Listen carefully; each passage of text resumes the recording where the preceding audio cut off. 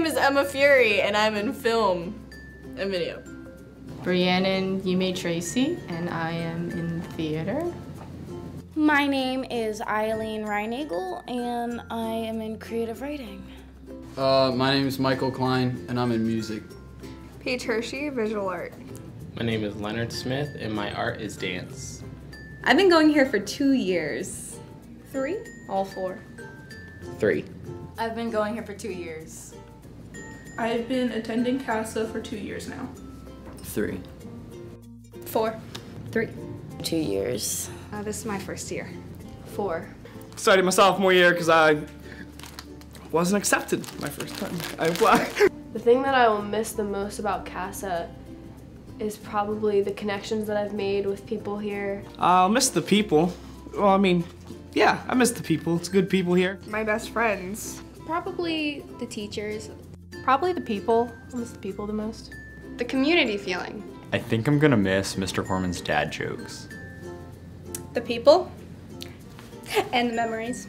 We were sitting at lunch and everything. I was sitting at lunch with my friends there, and we had hot dogs for lunch. We were just chilling, having a good time, and I put a lot of ketchup on my hot dogs, and I was messing around, and I put this hot dog in my friend's face for whatever reason. He smacked it, and it landed plop on my head, and ketchup was everywhere, and I ended up having to take a bath in the CASA bathroom, and it was the funniest thing ever. It was like the last day of school in my freshman year, and everybody brought a bunch of water guns, and everyone got in trouble.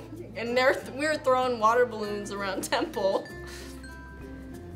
I was given a tent for Christmas, and Mr. Ulam had told us we weren't allowed to build it, but we insisted, so every time he would turn around or walk out of the room, we would throw parts back to like Wyatt and them, and they like started building it, and then a bunch of us all went in there and hid, so when he came back in the room, he was like...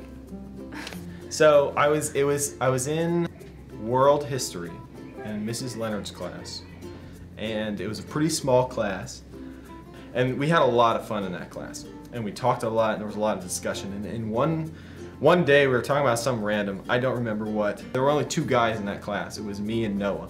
And Noah wasn't there that day. So it was just me and a bunch of girls.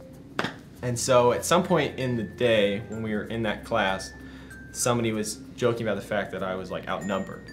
And like I was like, you know, alone in all of these girls or something. And then I was like, and then people were, it just kind of went on for just a little bit like that. But then I was trying to prove that I was strong, and I was like, you know, I can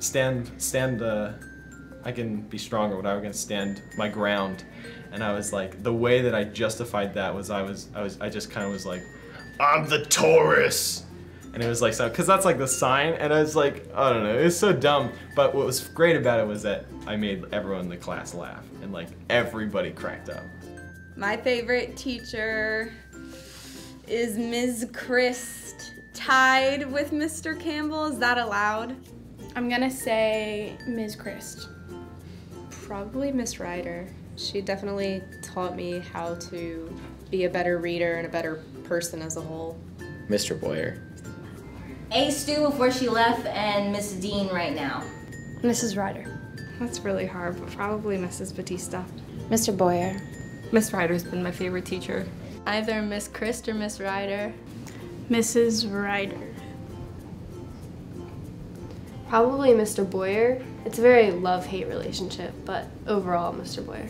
Mr. Boyer by far. But I mean, second best is Miss Christ, because she's just awesome. Miss Ryder. Hands down. I love her to death. She's my favorite. I love her dogs, and she's really cool. I've really liked all of my teachers here. I'm really sad that I've only had Mr. Corman for 1 year, because he's definitely been like the teacher that's impacted my life the most.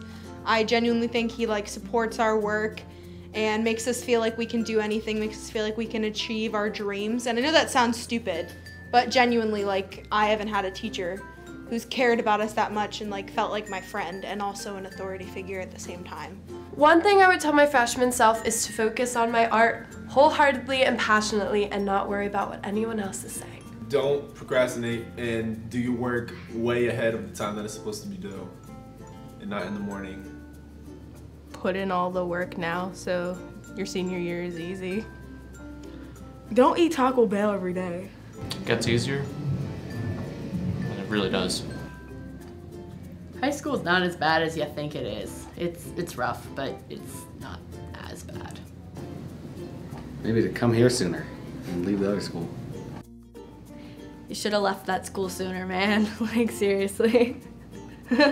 Things get harder, but there's still good things that happen. Don't worry about things. To stay focused. Don't let anyone tell you what you can't do. Do what your heart wants.